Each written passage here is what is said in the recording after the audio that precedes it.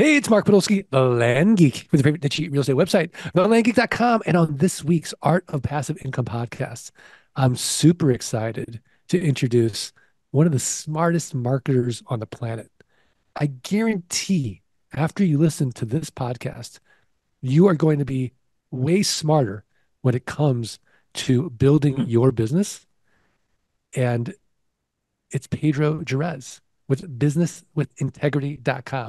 So if you're not familiar with Pedro, he's helped build close to a dozen companies to get over multi 7 and 8 figures in revenue in a variety of industries. And just if we're going to track his value, it's been over $100 million in value. Pedro, welcome. It's great to be here, Mark. So let's just get let's just skip the pleasantries. Like what do you know about marketing that other people don't know that moves the needle? Yeah, great question. I think for a long time, I had a lot of the same perspective that um, maybe a lot of potential listeners have right now, and or just people that you meet in your everyday life, which is um, marketing is not fun, marketing is evil, marketing is all these different things. And it wasn't until I connected these dots, which is what marketing at the really highest level, at the most effective level, really what it comes down to is one fundamental principle, and it's loving people. And what I mean by that specifically is that in loving people, therein lies the answer into why marketing works, why marketing doesn't work, and why you should be passionate about it. Um, you got to understand that if your goal in anything in life is to spread a message, you woke up one day and you got clear, you want to build something, you want to do something impactful in the world. The moment that that comes through you as something that you want to do as an entrepreneur, you got to acknowledge immediately that you're in the marketing business, because the only companies that you know are the ones who are world class at this. So that's the first thing. And then the second piece is the part about loving people, which is um, when you love people, by default, you're willing to do the work. You're willing to do things to uncover what is true versus falling in love with your biases of um it's the difference between falling in love with your biases and the joy of discovering what's true. And you can only get there if you're truly passionate about serving the people that you serve, because that path takes work. And so it's easy sometimes to say, oh, let's just get this off the ground. Let's launch this thing, or complain why something didn't work. The delta between that and everything that you want is how committed are you to the person that you serve. And if we just remember that, um, if we don't lose sight of that, then I think marketing becomes this really fun activity, because it's really just a means to serving people and getting your message in front of people. Yeah, it's such a beautiful way of expressing the power of marketing in loving people. I remember interviewing Derek Sivers on the Mm, podcast, and he wrote a marketing book essentially for musicians. And his argument was marketing is just being considerate. And but I think what you're doing is even taking it a step further, because if we're not loving who we're serving, it's really easy as an entrepreneur to focus on all the other things. And at the end of the day, it's really about creating that value. And so if your focus is anywhere else, I agree. It's certainly not a loving proposition for the other uh, person. It feels exploitative. and I'll say a couple other things that just come up top of mind for me, Mark, which is that something I fundamentally believe is that your emergency to make a sale is not your customer's emergency to buy. So like that's just one thing to really remember, right? So it's like, okay, if we're going to actually create something impactful, like some other things that have really served me really well is that in loving people is also acknowledging that behind every single number that we love to obsess about inside of our business, like that's human beings, like real human beings with beating hearts. Um, who have real problems they're trying to solve in their life and or desires that they're trying to fulfill in their life, which is what business is. You're solving problems or fulfilling meaningful desires for people. Um, and if you like, you got to remember that, right? Because the moment that you remember that, it changes how we perceive those numbers, um, and how we look at those things. And there's a human element in every little part of business. And, you know, I just want people not to forget that, because if we can remember that, I think little by little you start to wake up to, again, what marketing truly is, which is human connection. No, absolutely. I'd love to know your backstory and how you became a world-class marketer and you built, all these companies, either your own or for other people, and now you've got business with integrity. Like, where does it begin? How much time you got? No, I'm joking, but I think to understand me and my passion for marketing and business, I think it really starts first with an obsession, which started for me when I was 5 years old. I was very fortunate to have a dad who entered entrepreneurship as a child and really embraced personal development due to a network marketing opportunity that he joined. So grateful for that, changed our family's life. But it wasn't until we ended up taking a trip to Las Vegas. I was 5 years old, and I'm holding my dad's hand, walking through the MGM Grand Casino. And there's all these lights and commotion happening in a particular area. So my dad is curious. So we go there. And as we get there and we finally see what this is all about, it was the grand prize that the casino was advertising. And it was $1 million in cash, in stacks of $10,000 and $20 bills. Um, and I remember I've never seen this kind of money in my life. Like, from Dominican Republic. I grew up in the Bronx in a two-bedroom apartment with my three sisters. But I remember this excitement that I felt. My little hand just like squeezes my dad's hand, and I look at him, and I can tell like the excitement that we share in that moment. And I can't make this up, Mark. I literally at 5 years old, I look at my dad and I say, I'm going to be a millionaire one day.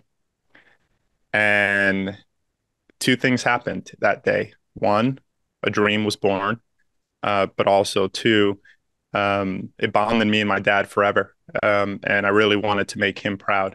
And that served me for a long time, and also it did not serve me. And I had to learn things about myself to build my character to become the marketer I am today. But that's how it started. And that really drove me. And I would say that things really shifted for me after making the money. So the realization of that dream coming true in reality, and the way that unfolded, Mark, um, was I'm hosting an event, have 250 people there. It was a 2 day seminar, 14 hours a day. And I have people in a circle around uh, this ballroom, beautiful chandeliers in this ballroom. And everyone's sharing. I asked them to share kind of what their takeaways are. Um, and they're sharing. And at one point, I look over by the entrance to the ballroom and I see my dad. I had invited him to be there. And in that moment, I see tears coming down his face as all this sharing is happening. And I've never seen that man shed a single tear in my life. Like, that's what made that moment so significant. Also, it was the realization of a dream. But things didn't change for me until the next day. After all this unfolding, I went to bed, I wake up, and I remember the first thing that went through my mind, which was, now what?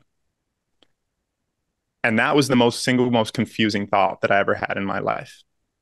Um, and it reminds me of a headline that I saw yesterday on a different podcast.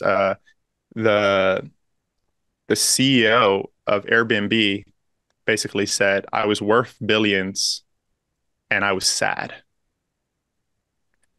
And I was nowhere near that reality, but fortunately, I got that lesson much earlier. And it was because of that I really started to open my mind to, like, oh, there had to be something better. There had to be some things I needed to learn about myself in terms of building my own character as a man. But also beyond that, the way that I was approaching business, it couldn't just be about making money, because obviously I made it and this is not mean nearly as much as what I thought it would. And so that was the beginning of me starting to open my eyes. Number one, building character as a man, and um, a word that really started to flow in my life was a word called generosity. And I was like, well, what does it actually look like to actually show up generous in business, independent of the money? That was the driving question. Um, and that's when I started to learn about impact driven entrepreneurship and people who were leading the way and said, screw business as usual. You know, um, what does it look like to actually create something that matters? What does it actually look like to create marketing that you're actually proud of? And what does it actually look like to make an impact and leave a legacy? And there were people who were exploring these very things for themselves in business, in marketing. And me being the lifelong student that I am, I just became absolutely obsessed and reverse engineered some of the top brands in this impact driven space and reverse engineer their marketing, their advertising, their branding. And that was the beginning of how this all really happened for me. That's such a an amazing story and so touching as far as your dad and getting to that top of the mountain, which so many people want to get to, and then realizing it's unfulfilling. And as far as the cultural mountain of saying, hey, do these things and you're going to be happy. Get the Right. money, get the house, get the cars, get the esteem of colleagues, and then you get all of it, and you're Yep. like, oh wait, it's unfulfilling. And I had a similar journey, and I think if you're listening to this, you've heard me talk about this before. That David Brooks book, the Second Mountain, where the first mountain Mm, is egoic, and I think it is an important egoic journey for people to 100%. climb, and yet you then transcend and you move on and you grow into the second mountain, which is other focused. It's about community, and it's about your spirituality and your faith. It's about love and intimacy. It's about serving and your vocation. And so it's a harder mountain to climb, but it's way more fulfilling. And it's clearly you're doing that. And so when I think of a business with integrity, or an impact driven business, I mean, this is sort of a buzzword. I mean, I think I have an impact business. I think most businesses are built, at least successful businesses are built to have this impact where you're the pebble in the pond, and whatever you do, it affects others, and it ripples out. Maybe there's a few companies out there, say, tobacco, or, the companies that are clearly doing things that are hurting us, right? And are just a profit motive, but even they could somehow rationalize it. When you say an impact driven business or a business with integrity, what does that mean to you? Well, before I answer that, I just want to say, just regarding the ego comment of the first mountain that you mentioned, um, I don't believe in no ego. Okay. But here's one of the most important lessons I ever learned. It's like, what's your ego for? All right. What's So your ego for? whenever I meet a team member who's extremely talented and is just operating from a perspective of level three leadership under like the tribal leadership scale, if people are familiar with that, it's all about I'm great, right? That's how we define ego. Um, I don't want to shed that, right? What I want to say is like, take that ego and then make it about the team, make it about the mission, right? So is your ego for yourself, or is your ego for the team? Is your ego for the mission? We take that ego and we make it about the mission and we make it about the team. Man, there's some incredible things that we can absolutely do with that, right? And that's helping people ascend in their leadership and how they operate. So I just wanted to say that because um, it's not about trying to get people to be something they're not. It's about getting people to evolve in their level of leadership so that we can all win together related to something we all believe in. Um, and so now to answer your question about um, now to answer your question related to what does business with integrity mean to me? Um, it means a lot of things, and I think this is what separates how I see the world versus how a lot of people see it. I think we're always very quick to define things and say this is what this means. Where I really encourage people to have the courage. People ask me like, "Hey, Pedro, where do you learn the most in your life?" Here's a very egoic answer. The reality is that I learn the most from me. And the reason for that is because I have the courage to truly listen to what is moving through me on a daily basis, right? And the wisdom that life is already flowing through me if I'm so courageous to create the space to actually listen to that, right? And so um, I think that we're all here to do something. Um, that something is a very personal journey that I believe is usually discovered on the other side of just making a commitment in life to say, I'm going to be generous with my life. So our tagline at Business of Integrity is be generous. Okay. Because I believe that if you have the courage to live a generous life and build a business in a generous way, that even though you might not have the clarity and the answers immediately when you decide to go on this journey, you will find the answers because of your commitment to how you've decided to show up as a human being and as an entrepreneur and as a business owner. Um, and I think we all have inherently something that we're here to do, right? So when I think about business of integrity, I think about an entrepreneur and a business that is choosing to show up in the marketplace in a very generous way. So what does that actually look like? Well, in the way that you craft your branding and how you present yourself to the world, right? That can also be in your marketing. Like, here's a question for you. Are you proud about how your business is marketing itself in the world? Like, that's great, right? Like, if you can say that, like, yeah, I'm proud about the way that my company is showing up in the world. Um, are you proud about the impact that your company's having? And I live from the fundamental belief that impact doesn't stop with the income that your business generates, right?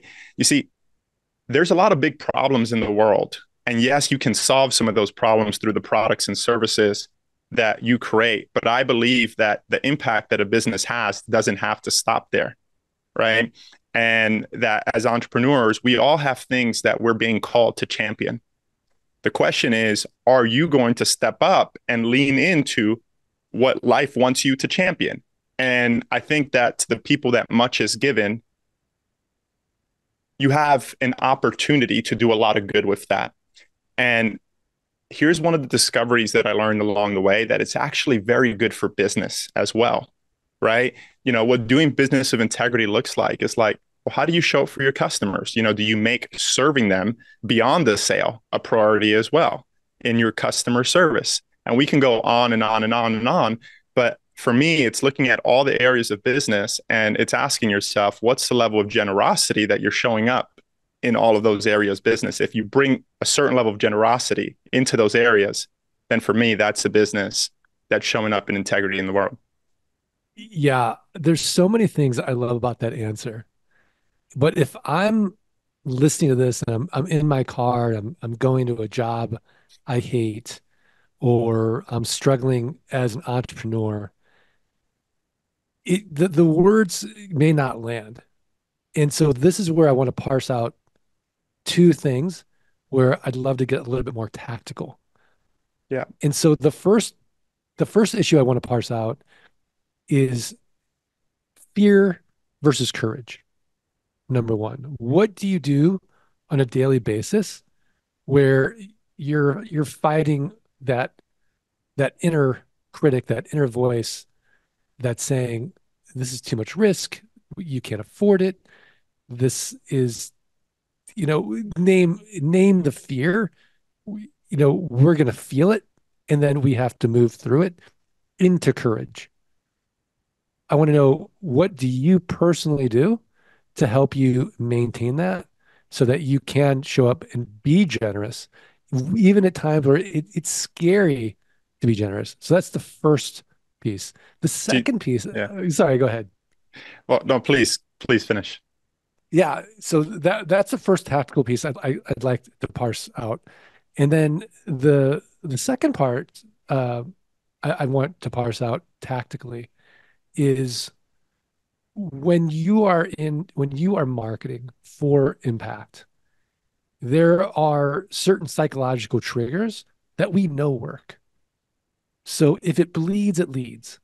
For example, I have a headline: avoid the three fatal land buying mistakes. That's going to get a lot more clicks. Now, my content may be aspirational, but no one is, I'm going to get way more clicks with a negative connotation type of headline versus something that says, this is how our land investors have the best, land buying experience, right? Yeah. It doesn't land the same way. So I've got two tactical questions to parse. I love those. Love those And questions. so let's start with the first one. Yeah.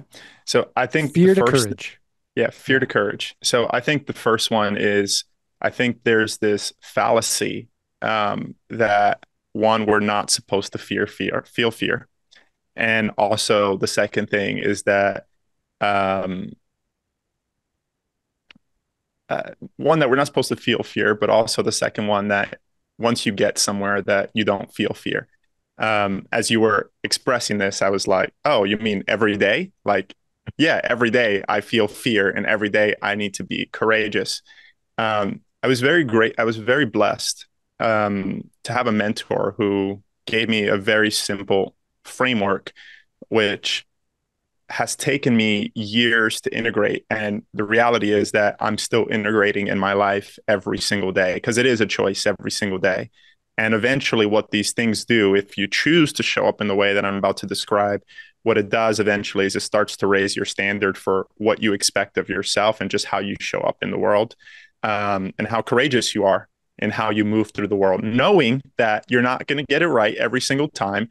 And then the key is in that stop holding yourself to this impossible standard, right? Like just acknowledge you're a human being. I'm a human being. Mark's a human being. We're going to mess up sometimes. And it's up to us to like not create a big story about it and just be like, okay, that happened.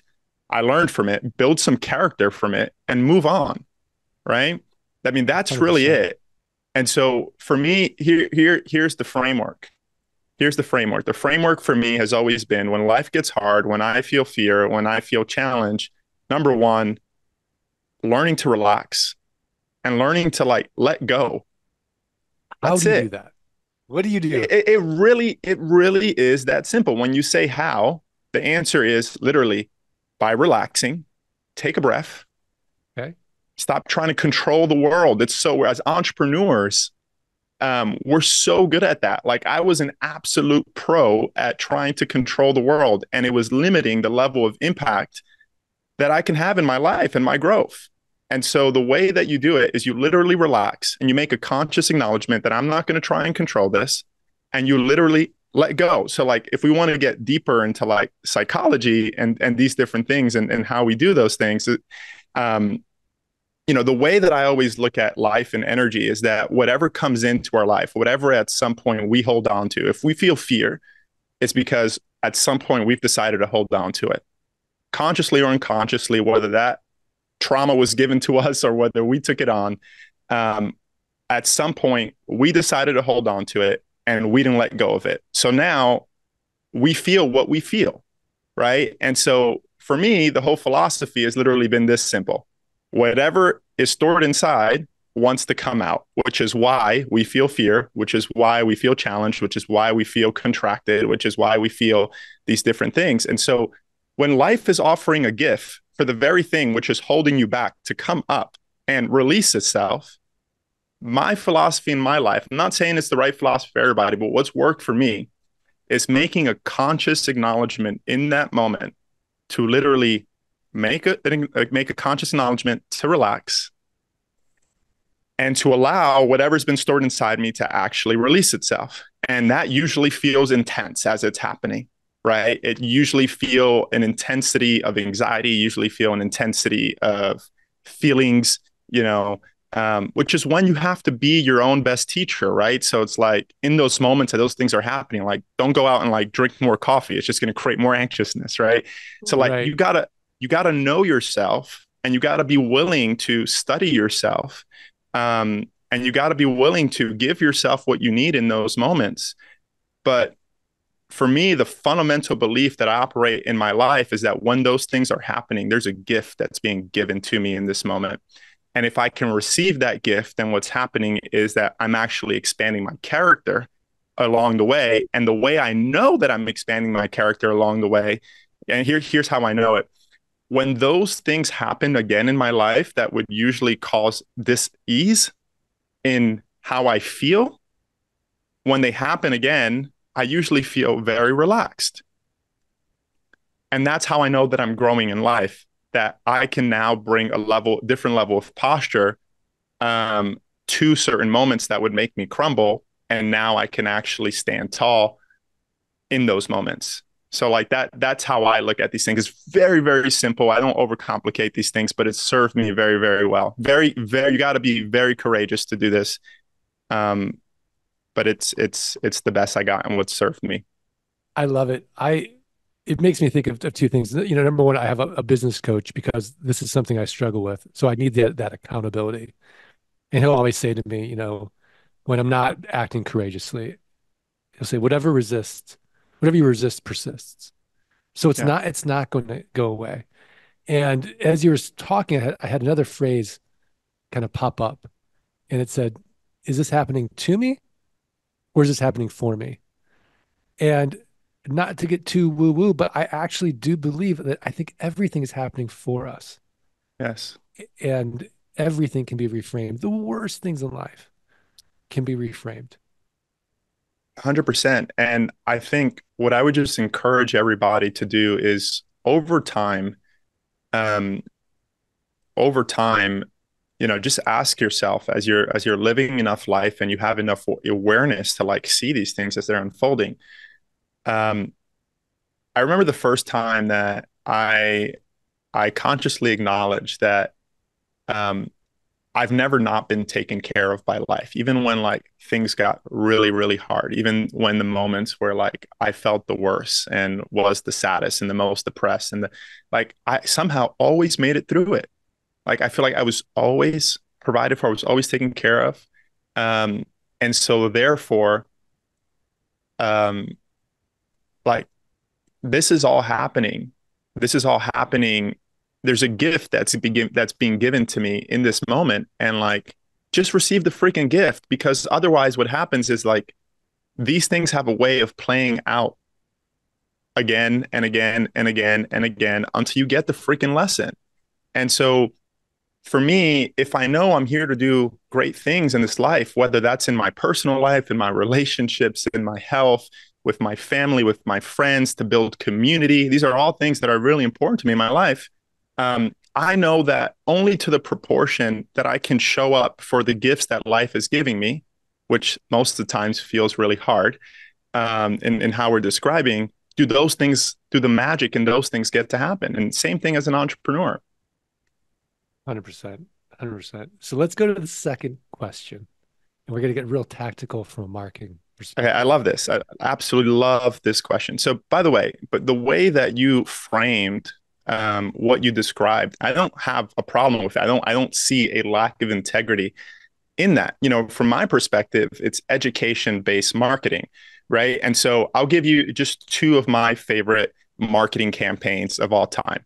One of them was run by a company called Patagonia, and this is, by the People way, this people is love that company. they absolutely love it. And by the way, that's by design, right? This is a great example of an impact driven entrepreneur who also has gotten really good at branding and marketing while staying true to their values, right? And so there's a particular marketing campaign which I love, which was called "Don't Buy This Jacket." And most people think about it as like this big New York Times ad that they ended up taking on the New York Times. But the reality is that it was all over the place. It was on email, social media, all the assets they had available to them. So I would say that's the equivalent of what you described a moment ago. And so they went on to basically describe inside of this ad that, and they took out this ad in Thanksgiving, by the way, a day where like people should buy things.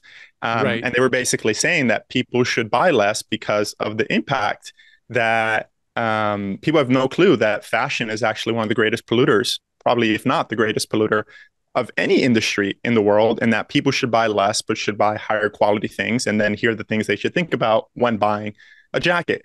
And there wasn't even a call to action to like buy their stuff, but they were educating their consumer about the problem in the fashion industry, which is in total alignment with their core values. And guess what? When people go out and then look up Patagonia, they'll see that they essentially promise to do all the things that other companies are not choosing to take a stand for. And that campaign was arguably one of the most successful campaigns that they ever ran. They stayed true to their values. Um, um, while educating their market. And it led to this massive success, literally millions of dollars worth of success. Here's another example of it. Take a company like REI. REI is a outdoors clothing company. So in 2015, for the first time, they had an experiment. And again, on Thanksgiving, the day where they'll make the most sales, they basically decided to shut down all of their stores. And the whole campaign was opt outside and hashtag opt outside. Um, and this campaign, so basically all of their employees, they got paid time off on Thanksgiving Day. And most of their sales essentially come from in-person stores. And they were encouraging essentially all their followers, all their community, and all their customers to opt out of Thanksgiving shopping and to go outdoors to be with their friends and their family. And what it did was this campaign absolutely went viral because you would never expect a company like this to do something like this. And they got millions of dollars worth of free press. Their employees were happy. Their customers felt more connected to REI because they were staying true to their values. And guess what? When they opened the stores the next day, they broke every single sales record in their company history. So much so that they've ran the campaign every single year since 2015. And here's the other crazy part. Because it was meant as a call to action to their community, um, and the message was a message that could go viral, there's so many new people who found out about REI as a result of the press, as a result of the sharing, as a result of people being outdoors using the hashtag, and brought an insane amount of new customers into their stores. So here's the problem, Mark. The problem is that it's not that these things are not possible. The problem is that people to lack the creativity to actually show up in a way that would be congruent with their values. But all the answers are there. Like there's already so many people leading the way. You just gotta make a commitment and be willing to figure it out. And there's a lot of great examples to point to. Yeah, I think that those are two great examples. I don't think it's just creativity. I think it's back to that first question I asked you. How do you move from fear to courage? Those are courageous moves to live your values so deeply that you will risk losing money, Yeah. essentially. And why it worked is because we so as human beings, when we see the real deal, we see the authenticity, when we see, because everyone's, oh, companies, well, companies are just a bunch of people. That's So, it. when a company is aligned with their values so deeply, so authentically, they're irresistible. But I guarantee if I was in that board meeting, there must have been a few people saying, you guys are crazy. This is the biggest, day of our sales. And we Yeah. have employees and we have payroll and we have fixed expenses that are not going away. Yeah. And Here's and, the and crazy sure part, enough, Mark.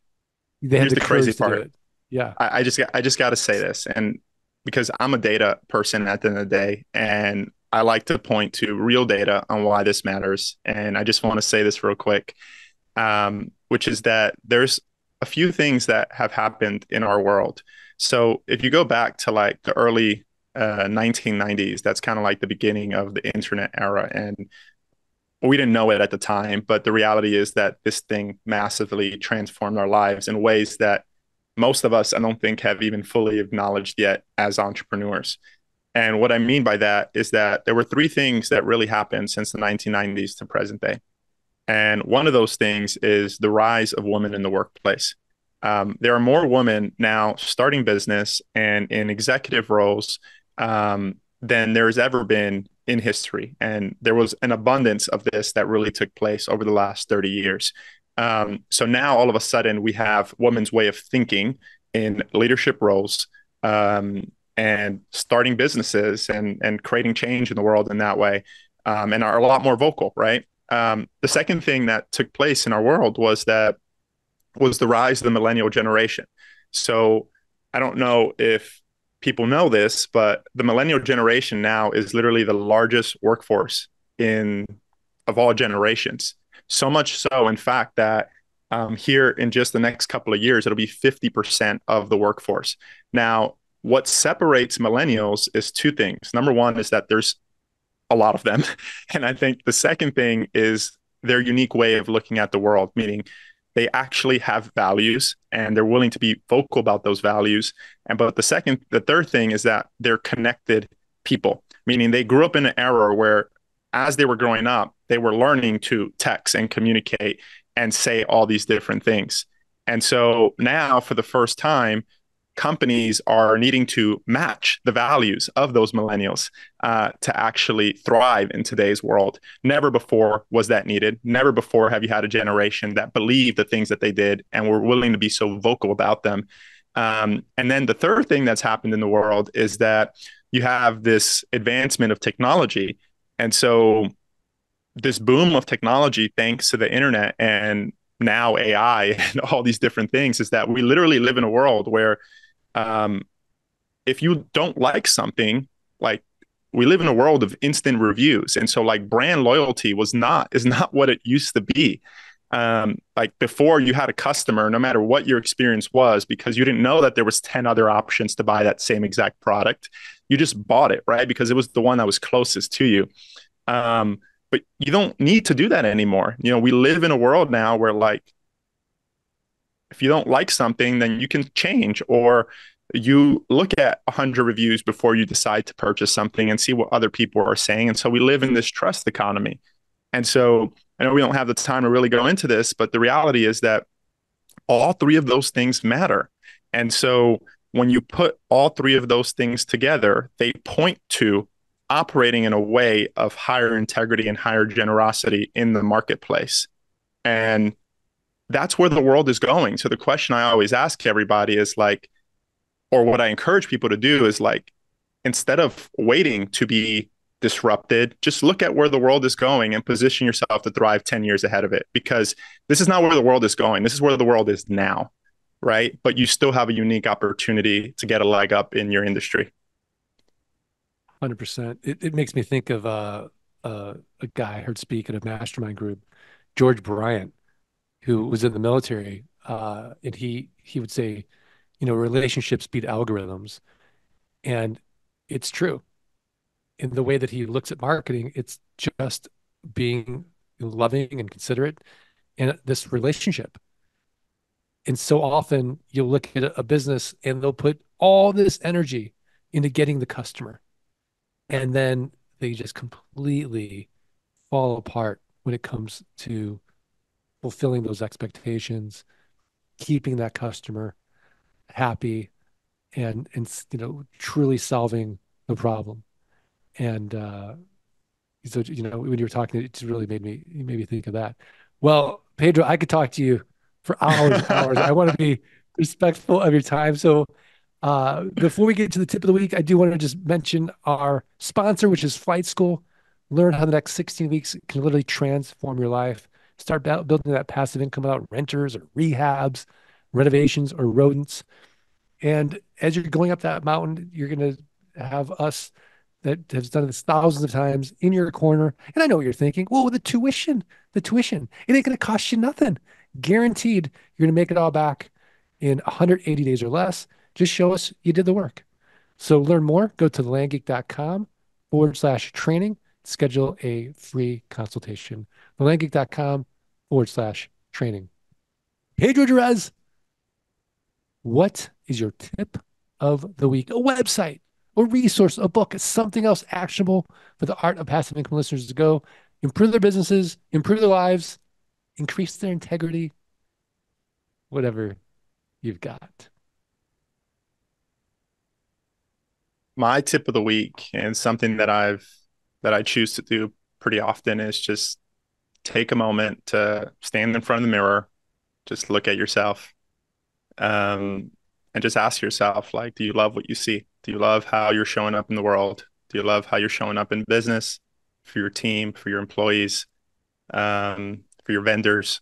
Do you love how you're showing up in for your health? Are you love how you're showing up for your family, for your wife, your girlfriend, boyfriend, husband, kids? And if the answer is yes, then congratulations. Thank you for being one of us. And if not, then just have the courage to do something about it and recommit. That's it. That's all life is. Just an opportunity to recommit every single day and to get on the path of the life that you want to live. And that's within your hands every single day. I love that tip. And we always are talking about relationship, but the most important relationship is the relationship you have with yourself. And, so often people, for whatever reason, I mean, we can, go deep into psychology, but their relationship with themselves gets sidetracked because of shame, this global feeling that I'm bad, as opposed to, which is really productive, which is guilt. I did this. I could have showed up better for myself, my family, my business, my community, and it stings that I didn't. And I'm going to take that sting and I'm going to repair and we'll move forward. And that is more productive than just feeling, oh, the shame of it and feeling like I'm bad. I can't do this. I don't have these things. It's really not true at all. Um, my tip of the week is get more of the sage wisdom from Pedro Jerez and start building your business with integrity. Just go to businesswithintegrity.com. Businesswithintegrity.com. Learn more there.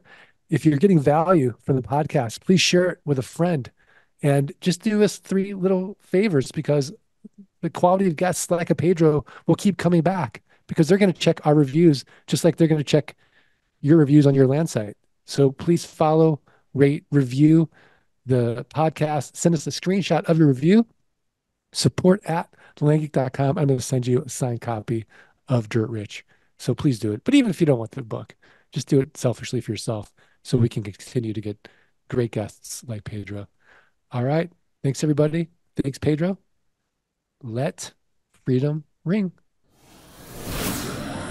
Thanks for listening to the Art of Passive Income podcast. Are you ready to learn how you can start building a passive income without renters, rehabs, renovations, or rodents? Schedule a free consultation at thelandgeek.com/training. Let freedom ring.